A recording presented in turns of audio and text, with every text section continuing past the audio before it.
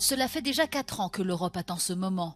L'assemblage de la nouvelle fusée Ariane 6 est désormais dans sa phase finale dans la zone de lancement. Son vol inaugural est prévu cet été.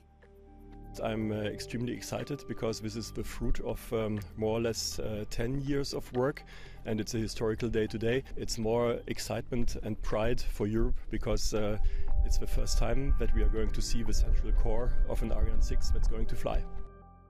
Ariane 6 devait remplacer son prédécesseur dès 2020, mais le projet a pris du retard.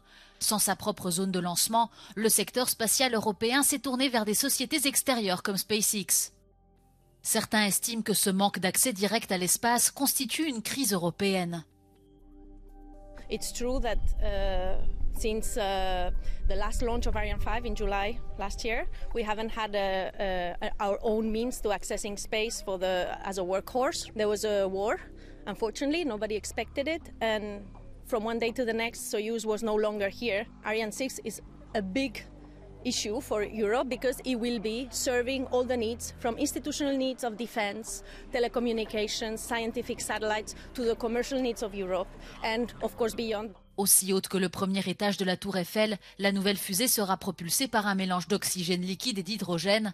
Ariane 6 lancera jusqu'à 12 fois par an des satellites dans le but de devenir suffisamment compétitive pour affronter des géants du marché comme SpaceX. Les scientifiques espèrent également que la fusée transportera des astronautes européens vers des missions habitées depuis le territoire de l'Union européenne. It's first of all a political ambition.